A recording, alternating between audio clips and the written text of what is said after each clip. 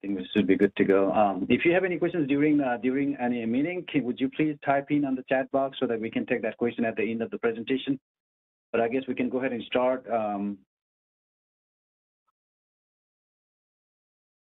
Yeah, good evening, everyone. This is a pre-construction community meeting for East 4th Street and East 4th Street federally funded on-street bike lane project, city project number 102601. Again, my name is called Shrestha. I'm the project manager with the TPW Capital Delivery, and Kimley Horn and Associates is the design consultant for the project. Today is February 15, 2024. It's about 6:35 p.m. The agenda for today's meeting is I'm going to briefly discuss about project background and its objectives. And I'll also talk about existing and proposed typical sections. In other words, what they look like today versus what they will look like after the construction gets complete. And we're also going to talk about a project schedule and construction duration. And we'll also talk about the construction funding. And we'll also discuss a little bit about what to expect during construction. And we'll share the contact information if you need to call city. During the construction, who to call to, we'll share the contact information, and we'll take any question that you may have at the end of the presentation. That being said, before I begin, I think I'd like to introduce you to the project team. Today we have, I believe from the Kimley Horn, Abhishek Acharya, he's the engineer of record for the project. I also see Brandon, he's a traffic engineer with the Kimley Horn and Associates. Who else? I see William, he's with the TPW construction office. Let me see, who else do I see? I believe I see Chad Allen, he's a TPW program manager, capital delivery program manager.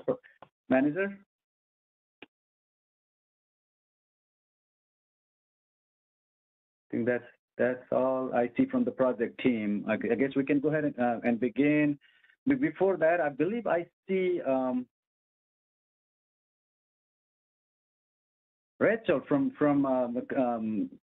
Council Member Janet's office. Rachel, do you have anything else that for the attendees or the project team before we begin?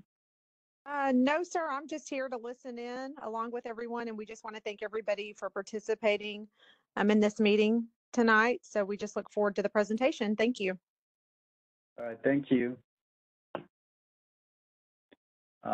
Let's see who else is. Okay, let me go ahead and deep down into the project.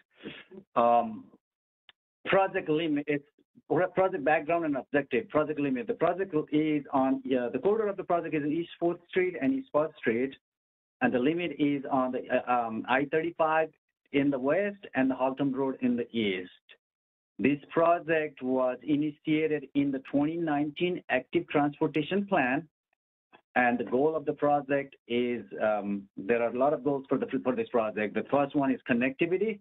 What I mean by connectivity is this East 4th Street, there is already a bike lane that comes from the Fort Worth downtown through the East 4th Street, which terminates at the Sylvania Avenue.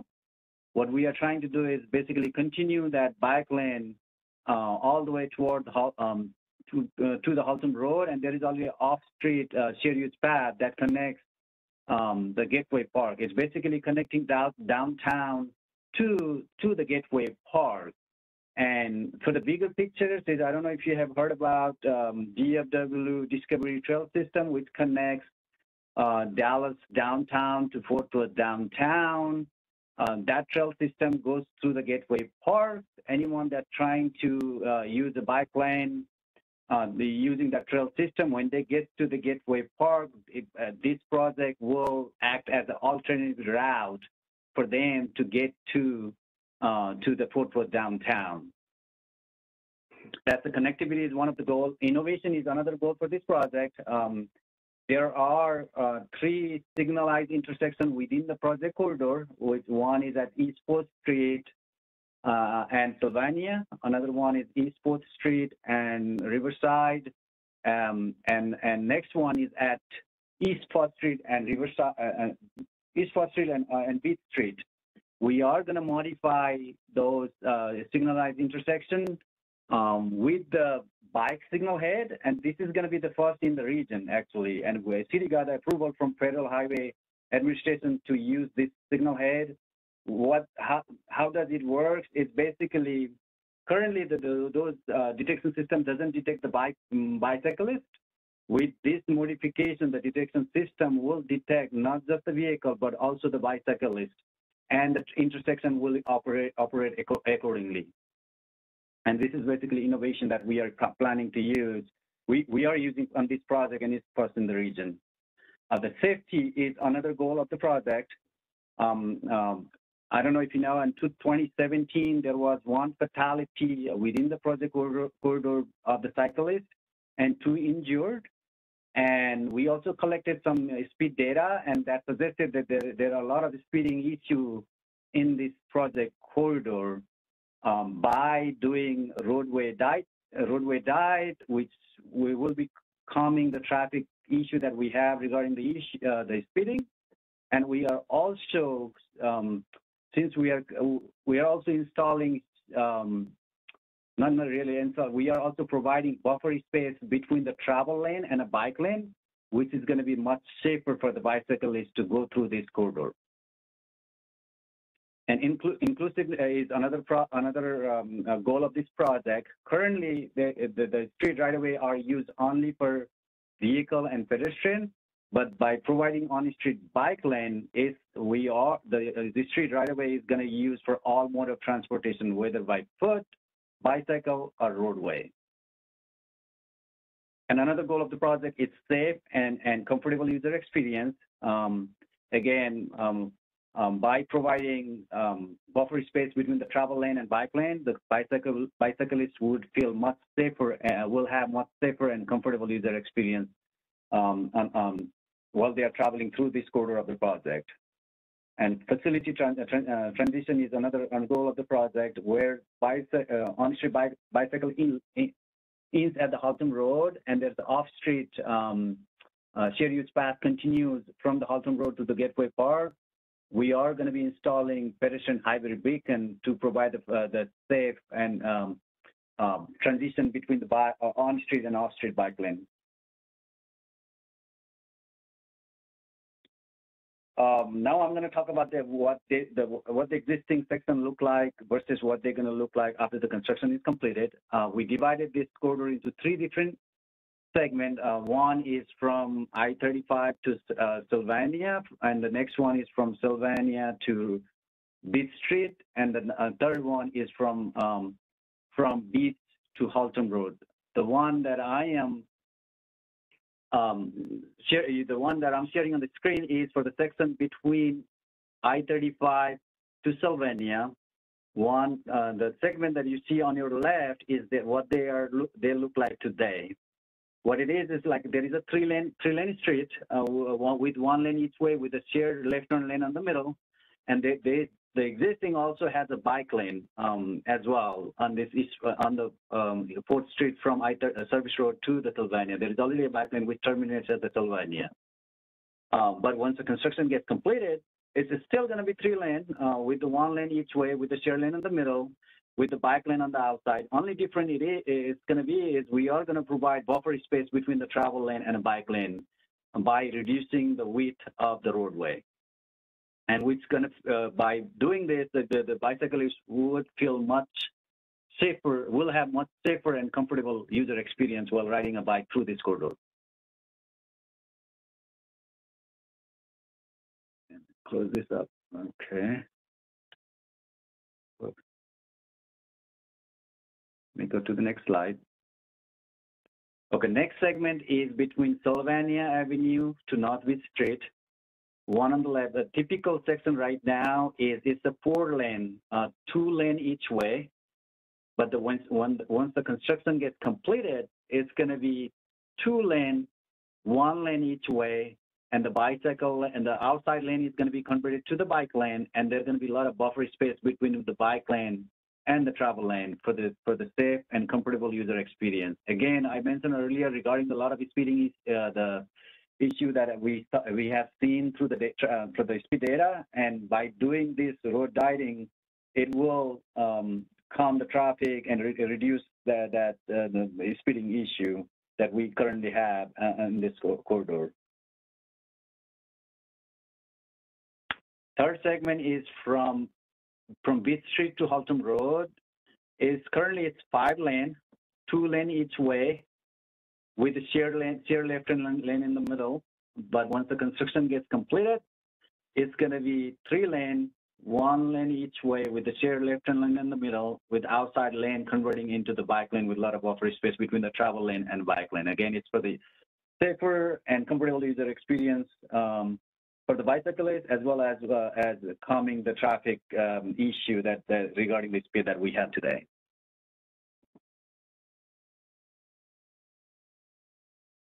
I might add, from a construction standpoint, granted the markings on the pavement are just, virtually a few mils, but having that reflectivity there with the buffer in it not only makes the bicyclist feel safer, but it gives a boundary for the motorists. Yeah, thanks, William.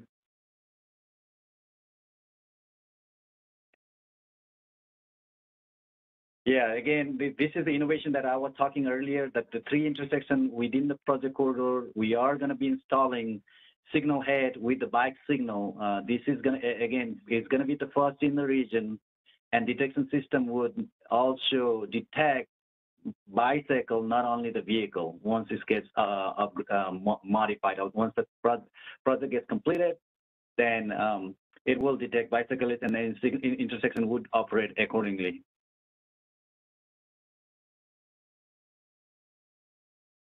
And those intersections are, again, I mentioned earlier, it's the one on 4th Street and Sylvania that's going to get upgraded. 4th Street and Riverside Drive, that's also going to get upgraded with this new signal innovative element that we're using for the project, and East 4th Street and the Beach Street.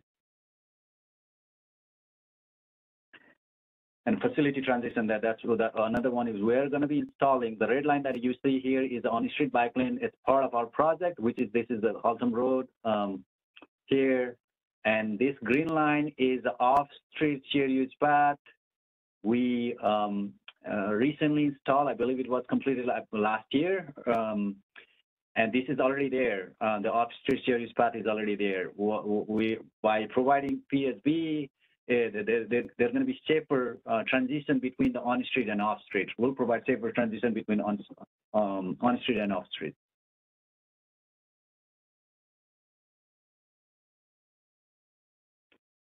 Innovative element I mentioned earlier, the detection system that's going to be installed at this intersection will also count the bicycle count, also collect the bicycle count, which we can use for the future project, for the request for the funding to COG, and for the future project.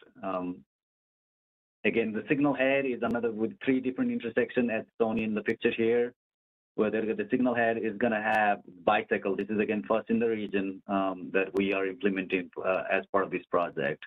And transition facility at Haltom Road. For the on-street versus to transition from on-street to off-street, from off-street to on-street. Now I'm going to talk about the construction duration. Contractor will mobilize at the last week of this month, and they have about 9 months to complete this project.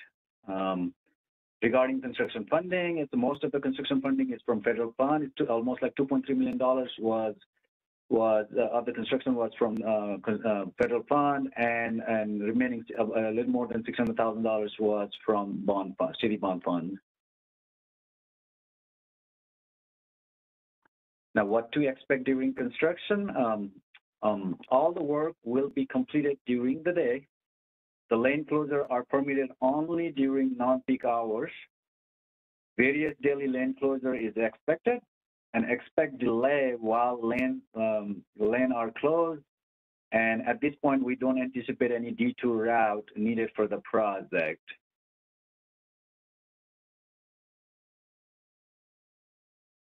These are the project contact information. If you need to contact city or during construction, you can either call William, who is the city inspector for this project. His number is 817-392-8309. Or you can contact myself. My number is 817-395-4013. Okay, that being said, that concludes it, and that with the slides. Now we are open to take any question that you may have. Can someone please read, if there was any question on the chat box, can someone, William or someone from the community, please read that question? Yes, Abhishek, we have a question in here. Has the water, sewer, and drainage lines been updated in these 4th Street road sections so the streets won't be tore up multiple times? Can you read that question again, please? Has the water, sewer, and drainage lines been updated in these 4th Street road sections so the streets won't be tore up multiple times?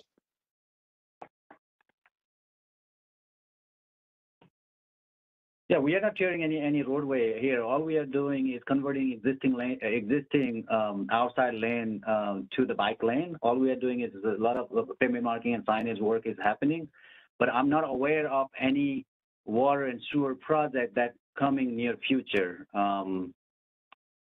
I hope I answered the question, but I am not aware of any water sewer project near future at this location, at this corridor. Again, there won't be a lot of excavation work as part of this project. Most of the work is going to be converting outside lane to the bike lane.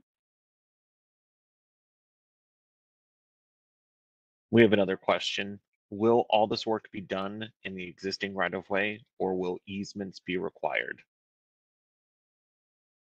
Yeah, there were no. Most of the work will be within the existing right of way. But where we are doing signal modification, we had to acquire some not really a right of way pedestrian easement, and we had to acquire some pedestrian easement at the intersection, and that easement needed for this project is already acquired, and the contractor is good to go.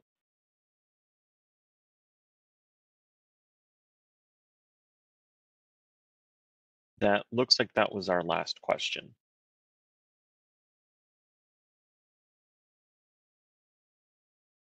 Yeah, let's wait for a few more minutes and see if anyone has any questions.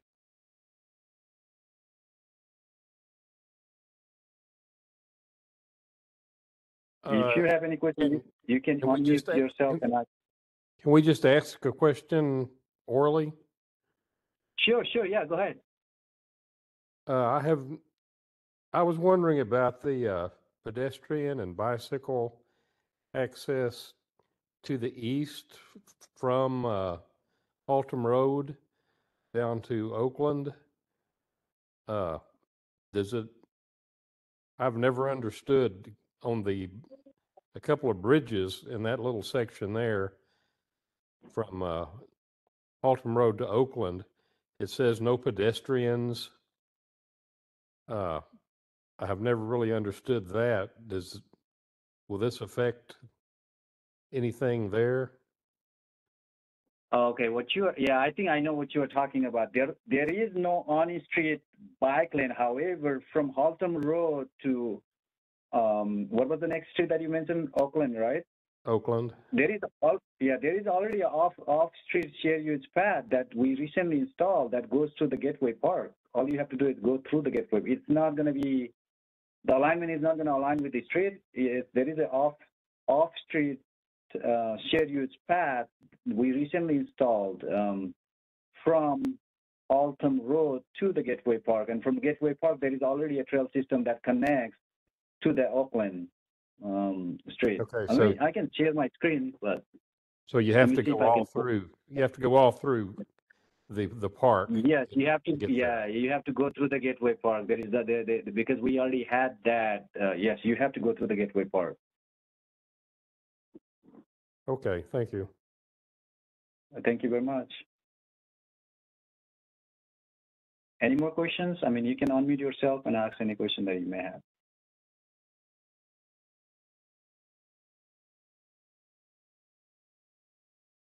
Did I understand you to say that this is the first in the region of this use of these bicycle signals?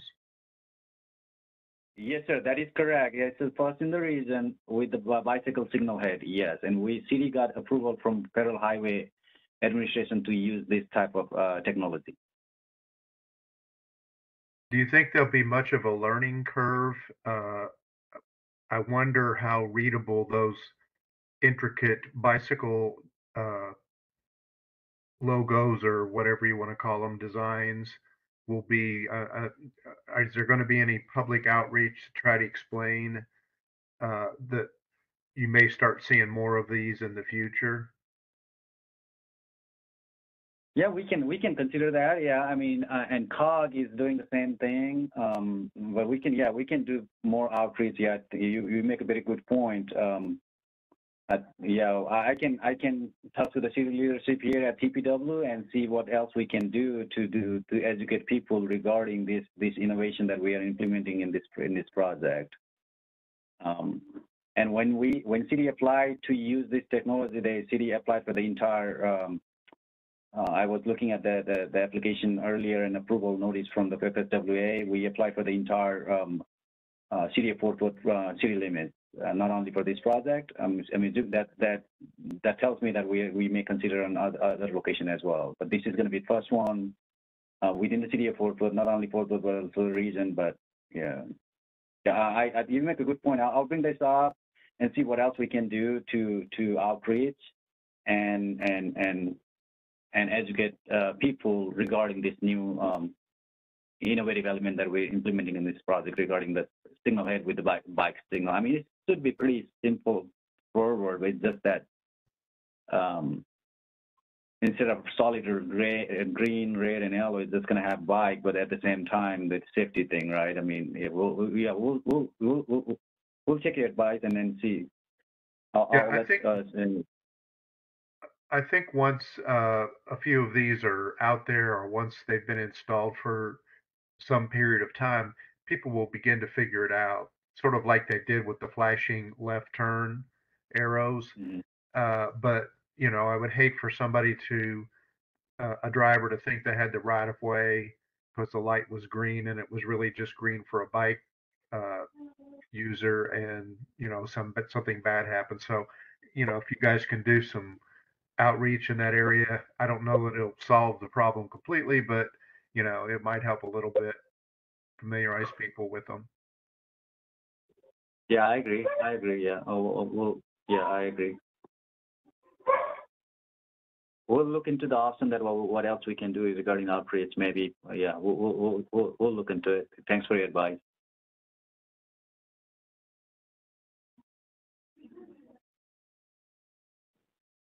Any other questions?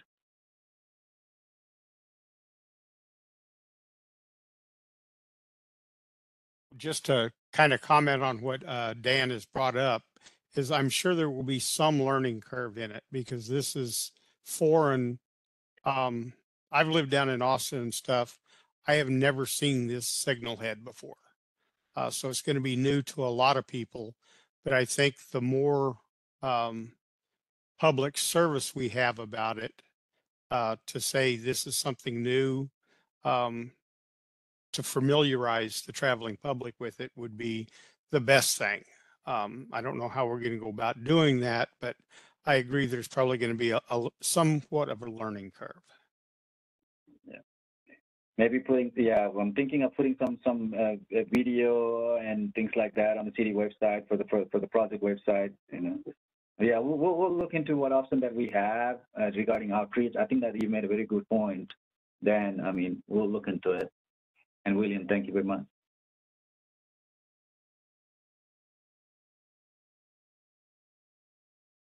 Is there any other questions? Well, on the section between Riverside Drive and Beach Street going east, I assume we'll have to, where it's 2 lanes, one of those lanes is almost always filled with parked cars.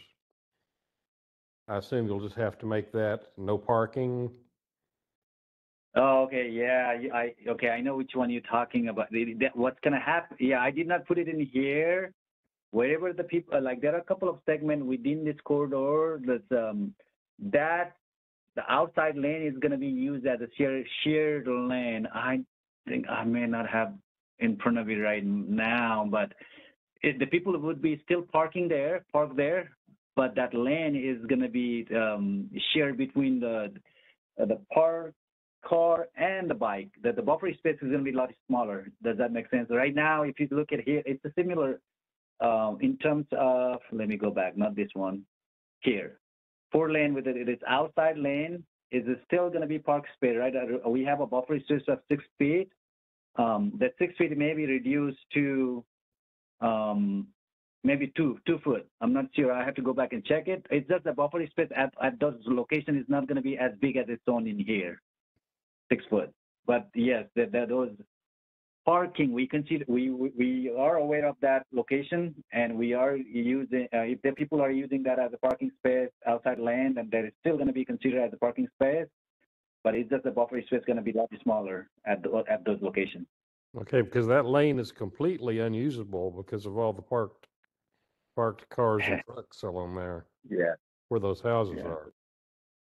That is correct. Yes. I mean, but when they park it, I'm hoping they are going to park close to the curb so that there is enough room for the bicyclist and the buffer space. I think I have to go back and exact look at it. The buffer space going to be unless the engineer for the project remembers on top of their head. Do you know at those locations what's the width of the buffer space?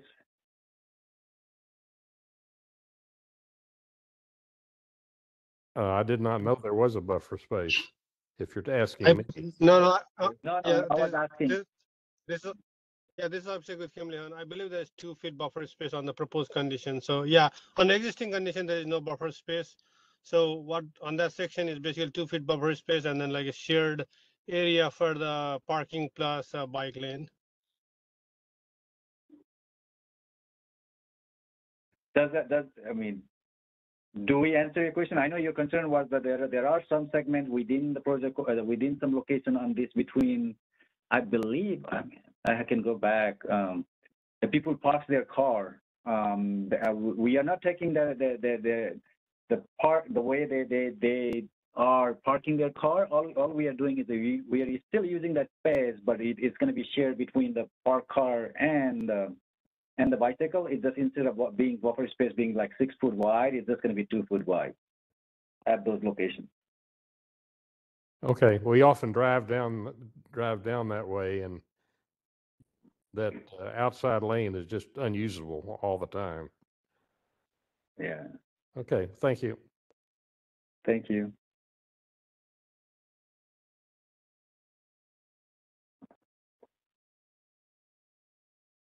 Anybody else has any questions?